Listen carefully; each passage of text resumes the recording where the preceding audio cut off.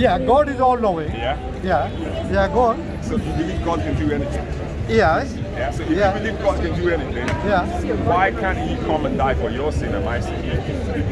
Well, is God Almighty? Yeah. Okay. We Muslims say Allah subhanahu wa ta'ala is Almighty. Okay?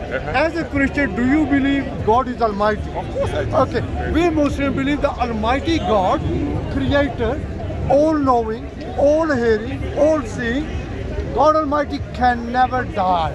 As a Christian, do you believe that Almighty God can die? Yes or no? So here's how I'll answer that question. Answer it. Yes or no? Do you believe in the resurrection? No, answer this one. Sir? Can Almighty God die?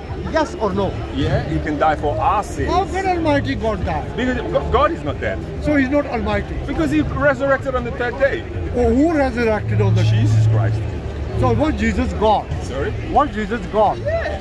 But the Bible says God raised Jesus up. From the dead. Okay, Yeah. so God raised Jesus up from the dead. Yeah. Okay, did God raise God up from the dead? Which is His physical body when He was here. He raised Him up of the dead to show the sign, right, that He died for your sins, He rose and He conquered death. But answer this question. And let me finish what I'm saying. Yeah. Let's get the perspective right. Go He died and He rose from the dead. Right? Okay. Rising from the dead means He's conquered something that the whole world has never conquered. There is no person that has lived in this dimension of time that has ever died and resurrected. And didn't die again. Jesus Christ is the only person to do that. Answer this one. Was Jesus for 3 days and 3 nights, you Christians say, in the tomb? Yes, I do. Yeah. So for 3 days, was God Jesus dead? What for 3 days? Was He dead? He actually died for 3 days. So your God Jesus, for 3 days He died, yes? For a reason. So how can He be God then if He died? How? The reason why the Bible says that Jesus, right, took on the form of man. Because we have a sin problem. The Bible says that the wages of sin is death.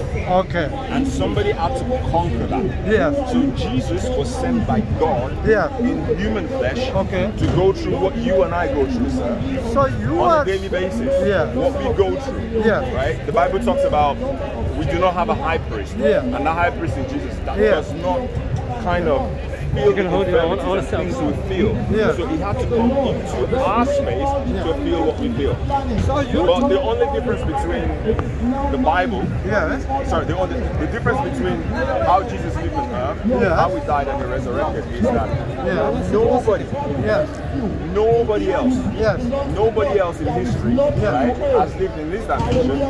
Has lived in this dimension, has died and resurrected from the dead. And what He did by the resurrection of the dead, right, was to show people that I conquered death, which is sin. Because the Bible makes it very clear that the wages of our sin, which you and I we can't pay for it. We can pray 5 times a day, we can pray 10 times a day, right? We can't pay for our sin, right? The only person that can pay for our sins, the only person who is worthy of paying for our sins is God Himself.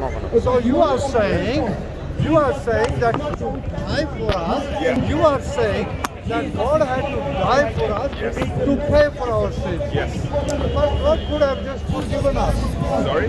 God could have just forgiven us. And God, the same God we're talking about is a righteous God and is a just God. He's a just God. Right? Okay, if I take a gun today, right, and I shot somebody, but you can't use will I be held responsible for it? Because if Brother Mustafa is state conversation, I will be held. I'm not recording him. So if I say, should I be held responsible for my sin? Of course. Exactly. That's justice. So you will be held responsible for our sin, right?